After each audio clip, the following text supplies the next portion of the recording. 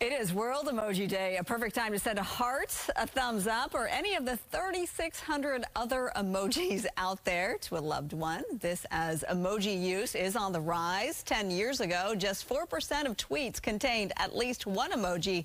Today, that number is up to 27%. With more, I'm joined by one of the world's preeminent emoji expert, Jonathan Reich, CEO of Zedge, which owns Emojipedia.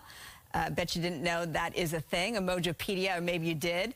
Jonathan, I am of the type that I love emojis. I love to use emojis when I text.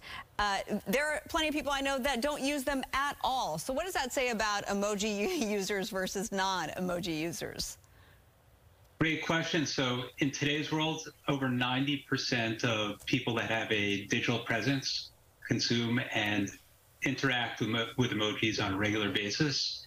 As you know, a picture tells 1,000 words, and that's what emojis are, with nuance, with flavor, with diversity and the like. So the ones that aren't using them, they will be using them in the not too distant future. I'm confident about that. They're just going to, jump on board on the bandwagon, I suppose. Let's talk about 10 years of smiley faces.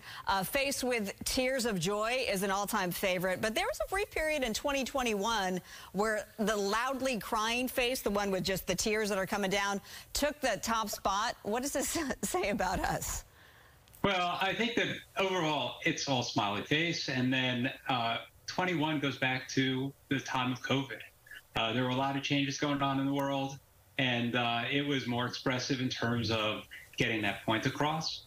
But as you see from that little diagram that you have on the screen, that smiley face stays at the top, and I think that really tells the story of who we are as human beings. We want to be happy. We want to associate with happiness, spread that happiness and joy, and see to it that everyone is able to think along those lines. My favorite, by the way, is the heart eyes, and I think that placed number 4th overall. The heart eyes, I love those. That's correct. All right, food. Let's talk about food.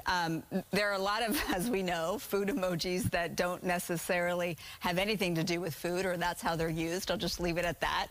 Or maybe let me ask you about that. What do you make of that? That when emojis aren't used for what they really are? Yeah, I think that it's the same thing in language. You know, emojis are just a visual language, and we have certain words that have a precise definition, but then there is street use of those words, no different than what we see in the world of emojis. So it's global. I think that is the one difference, unlike languages where it's geographical, if you will. You speak English in English-speaking countries, Spanish in Spanish-speaking countries, but emojis doesn't matter whether you're in North America, South America, Europe, Africa, whatever the case may be. They have great connotation, which really allows for people to bridge divides that otherwise would exist if we were dependent on native languages. I was surprised to learn today in researching for this interview that the strawberry was the top spot, and I think it's a flirting to tell somebody you're good looking or something like that, if I'm not mistaken. I learned that new today, Jonathan, but I do have a bone to pick. I like to drink white wine. I think our regular viewers know this about me. I prefer white over red. Why is there no white wine emoji? Candidly, I can't answer that. The emoji standards committee is called the Unicode Committee, and they are the ones that ultimately decide what is or is not accepted as an emoji.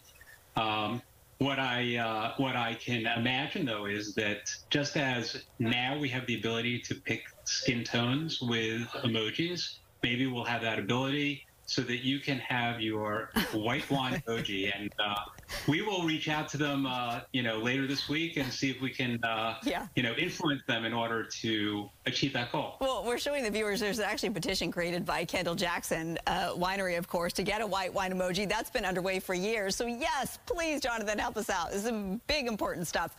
Lastly, talking just about emojis, how they change society, but when supporting them and supporting, you do some philanthropic work as well. Sure. So we are celebrating the 10-year anniversary of World Emoji Day, and we decided to partner with Conscious Alliance in order to really celebrate by helping those that are less fortunate than us. It gives us an opportunity to give back.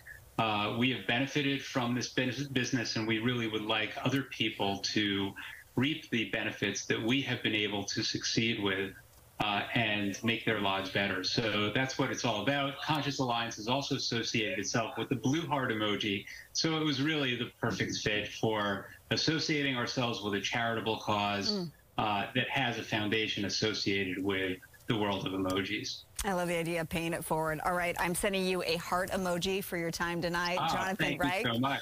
And heart eyes. Thank you so much.